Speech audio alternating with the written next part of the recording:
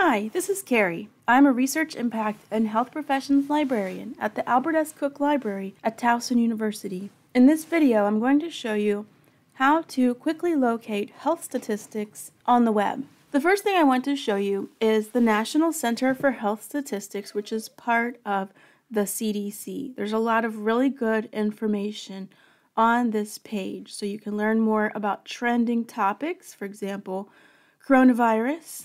You can see some of the new reports that have come out recently. And if you keep scrolling down the page, you'll have links to things like NHANES, the National Health and Nutrition Examination Survey with data and statistics. So you can navigate through here, and you can navigate across the top here too. So this may help you as a discovery tool. Let's look at data and tools. And we see here some public use data files if you were looking to do some sort of secondary analysis.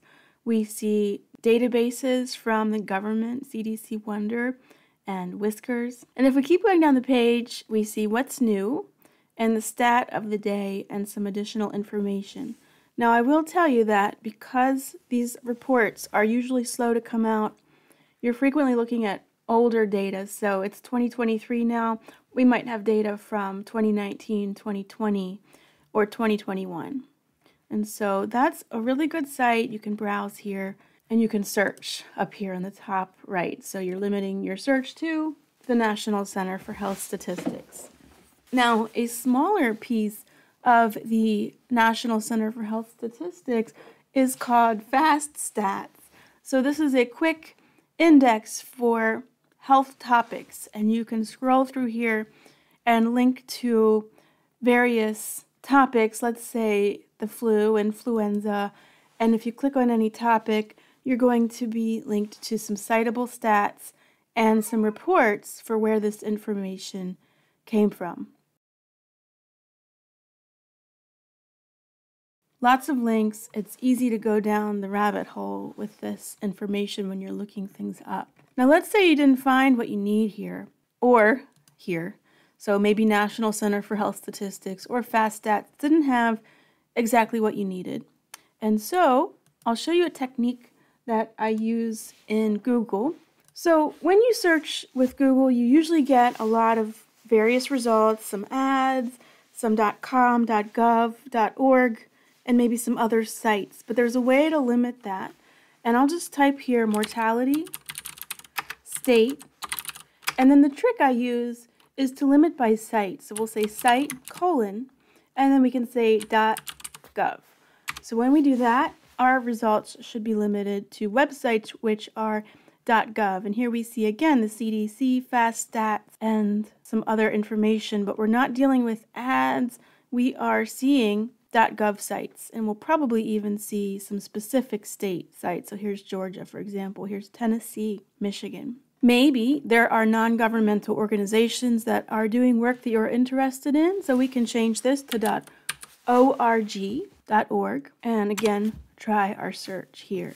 And we're going to get things like the Kaiser Family Foundation, KFF. We've got Wikipedia. We've got some articles and some other information here. Now, let's say you were looking at mortality and you wanted to compare across countries. So you're not just limited to United States sites here. We could do mortality site.gov. That probably brings us back United States sites. Let's say we were looking at the UK or Australia. The first thing you have to do is find out their government sites URLs. And in this case, it's .gov.uk. And I'll hit enter. And now we have results from .gov in the UK. So here we see England and Wales, Office for National Statistics, and then that would work similarly for a country like Australia. So it's .gov.au, and we'll try that. And here we have the Australian Bureau of Statistics. So you might be able to make some comparisons that way. Now there's one more site that I would like to show you, and it's called Our World in Data. So they have some highlighted work here on their front page, but if you were to do a search for, let's say, maternal mortality, here we go, And then I'll click that entry, or maternal mortality. And here we get the entry for maternal mortality with links to more information, maybe some definitions, instructions for using the work and citing the work. And if you scroll down, you're going to see some really beautiful visualizations that you can download and use with proper attribution in your work. So that's another site that I like. And usually they're just aggregating from data that already exists, that is already available. So those are some techniques that I have for looking for health statistics on the web. I start with the National Center for Health Statistics. I might browse FastStats, which is part of the same. I do some searching with site limiters, site:/.gov or site:/.org.